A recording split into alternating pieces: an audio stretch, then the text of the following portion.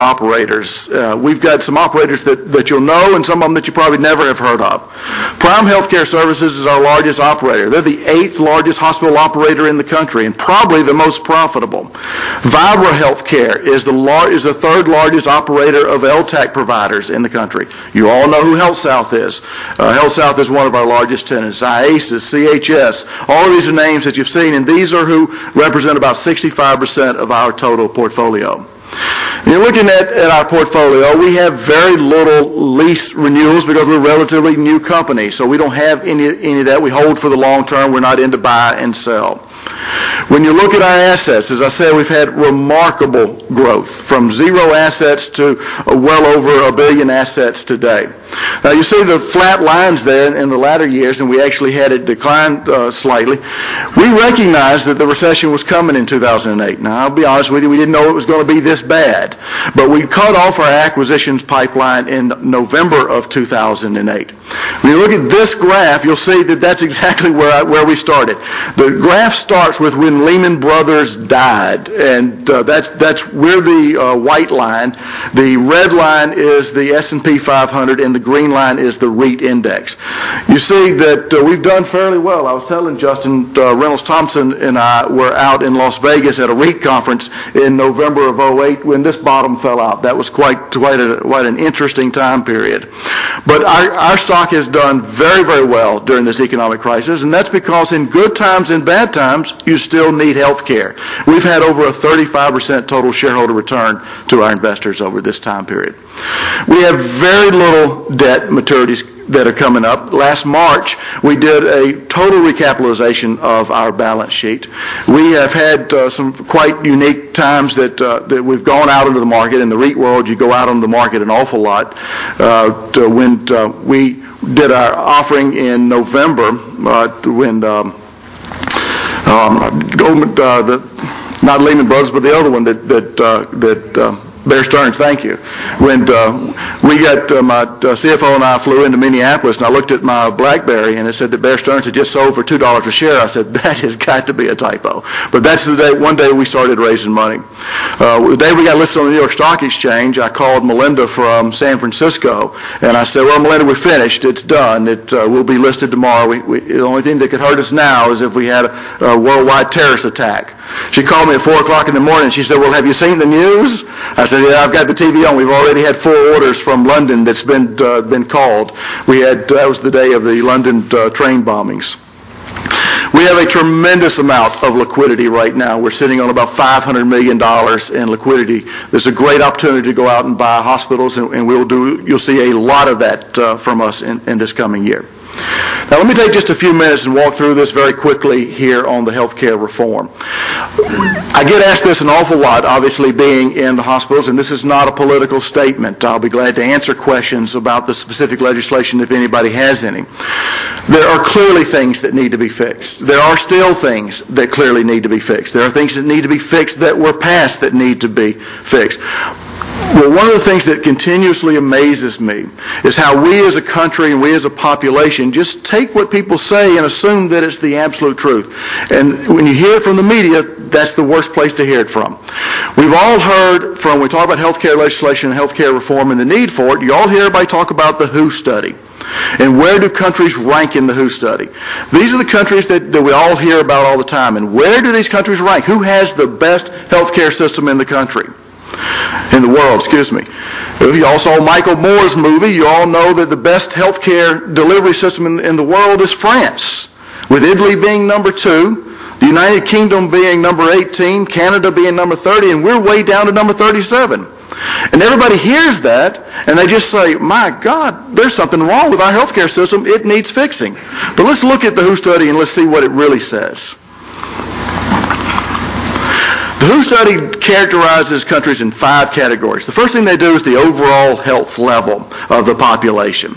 Second thing is the health distributions. That's inequalities within income levels within the system, within your system.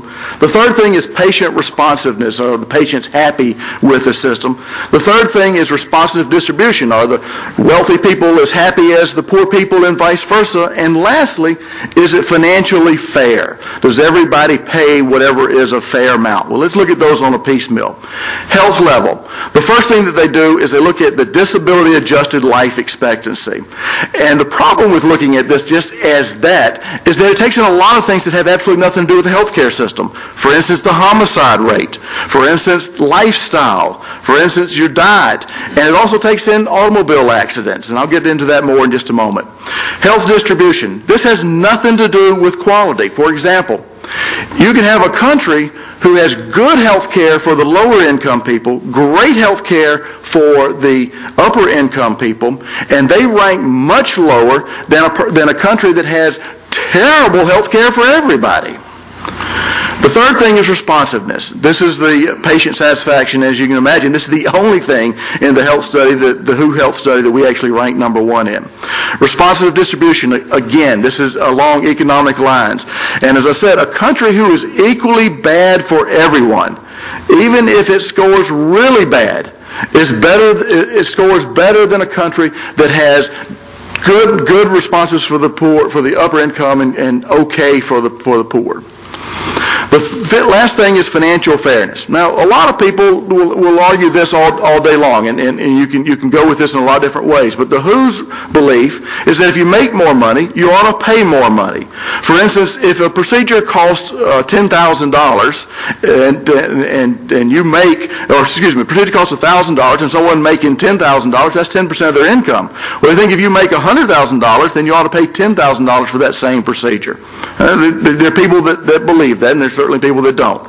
So where do we really rank? Are we really 37? Well, let's start with the life expectancy. They say that our life expectancy is 77.9 years, and that puts us at number 31.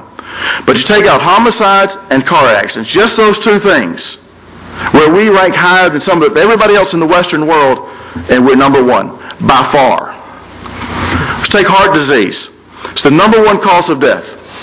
Since 1950 to 2000, heart disease deaths in this country have dropped 50%.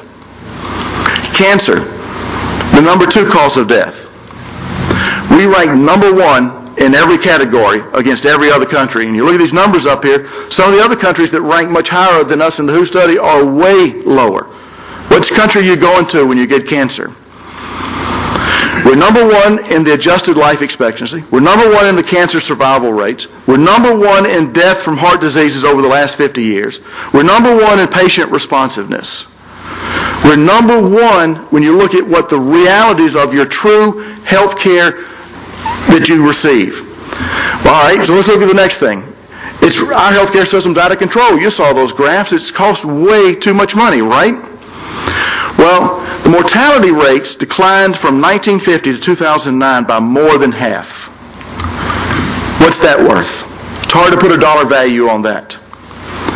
In 1989, Americans spent 5.1% of their total disposable income on health care.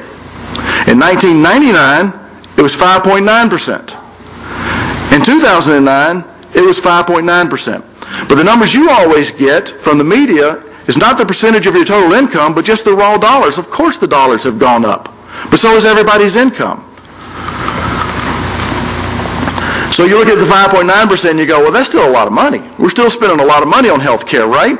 Well, maybe we are, but we spent 12.8% on food. We spent 17% on transportation, 34% on housing. We spent 5.6% on entertaining. That's going out at night. That's going on these ski trips. We're not spending much more than that on health care. So what does all that say? Clearly there are things that need to be fixed. There are a lot of insurance reforms that need to be fixed. We need to open up the insurance, do away with the antitrust situation. But whatever happens with the healthcare legislation, the current healthcare legislation, from medical properties trust standpoint, regardless of what the fix is, you're still going to need healthcare in this country, and you're still going to have to pay for it. You guys are not going to accept less healthcare than I have, less healthcare than Melinda has. You guys are going to demand more healthcare, better healthcare. You're going to demand that when you get sick, when Melinda and I were your age and younger, when people got cancer, they died. That's not true anymore. Here in Birmingham with the UAB Cancer Center, we see that all the time. Our rent that people pay us only represents 4% of the total expenses. So we're not a big ticket item when people look at how to save costs in health care. And you're still going to have a way for delivering the health care. So with that, I know we're tight on time. I'll be glad to answer any questions that anybody has. Marshall, the Alabama market. The Alabama market is controlled primarily by not-for-profits, and it's a certificate of need state. Very hard place to do business with from a healthcare standpoint. The for-profits that are here are very large operators. We do business with those operators in other states. Haven't had the opportunity to do business with them here. We actually, this is public information, we actually 4 years ago made a run at Brookwood to actually buy the entire hospital from Tenet. I think today they wish they'd sold it to us for what we'd offered them back then. But it's the not-for-profit sector moves very slowly. It's just a very long, they think in terms of 100-year increments. It's just awfully hard to do business with the not-for-profits from our standpoint when we can do it. We will ultimately get here. We've turned down some deals in Alabama. We've turned down some rural deals in Alabama, but you'll notice we don't have a whole lot in the Southeast. It's kind of like that in all of the state over here. Yes, ma'am. You just touched on something that I was thinking about, that we've heard a lot about lately, the certificate of need process. And as you mentioned, not all states are subject to the certificate of need process. And can you just speak a little bit about maybe the pros and cons and your thoughts? Is there anybody from the press here? Okay. I think the certificate of need process is a horrible process.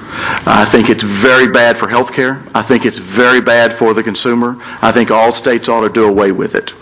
When you look at the dividing line, it's roughly all states east of the Mississippi have it, all states west of the Mississippi don't. That's real rough, but that's generally what it is. I'm a big believer in competition in the free markets.